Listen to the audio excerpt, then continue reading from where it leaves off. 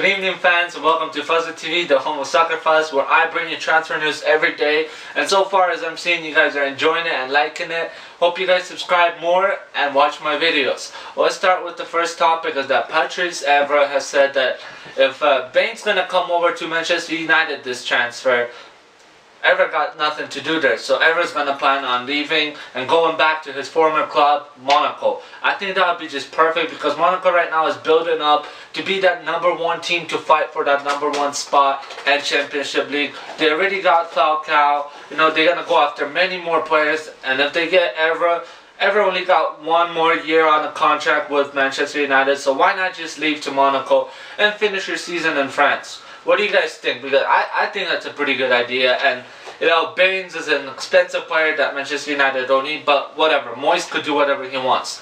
Let's go to Germany, where Schalke's Draxler is playing hard to get. So Real Madrid pitch in a $16 million bid for him, and they already offered him a contract and everything. But he said he does not want to go anywhere this season. He wants to stay at Schalke. So he signed a new deal that will keep him at Schalke till 2017. So it'll actually make more money for Schalke later on when they sell him. I'm pretty sure they'll sell him later on. But right now they're saying if any team offers a lot more, they're welcome to accept the bid. I don't know why, but Draxler should stay in Bundesliga and continue his talent, grow, just get all the experience he can, because if he goes to Real Madrid, you guys gotta admit it, he's not gonna get that starting spot, right?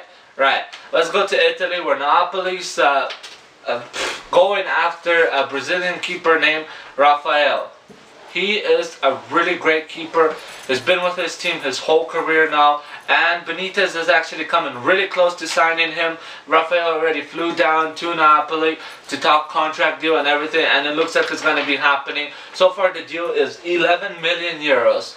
I think it's a pretty good price for a 23-year-old keeper. Since Napoli just lost their former keeper, they need a new keeper, they need a new man to protect that goal, right? Right. Let's go to Bundesliga, back to Bayern Munich, where Ribery has signed an extension for 4 more years, where he says he loves it, that's his home, and he's going to retire there.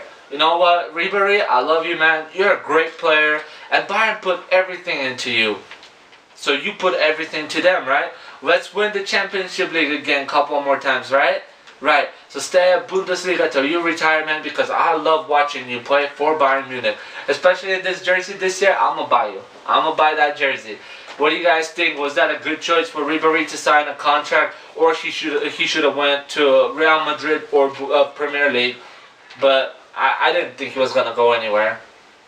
I'm glad that Pep Guardiola got him settled in, and it's worth it. Let's go to Ukraine, where Shakhtar has signed a $15 million Brazilian named Fred. He's a 20-year-old, under 21. He's a really, really good talent. Shakhtar is going after all these Brazilians, and that's just nuts. It's nuts. They're going after everybody.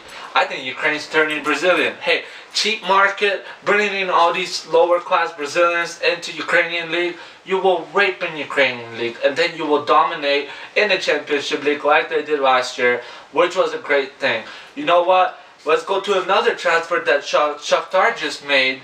They signed Wellington for 15 million euros, and he's only a 21-year-old. He's a great midfielder. He's an attacking midfielder. If you play FIFA 13, I'm pretty sure you know him. He's a great midfielder, which will pretty much settle in for Fernandinho. What do you guys think? Jeez, they're just going after everybody. I'm loving it, because Ukrainian team needs to challenge for that Championship League. I miss it. I miss it. Anyways, guys, hope you guys enjoy my news. Subscribe. See you later.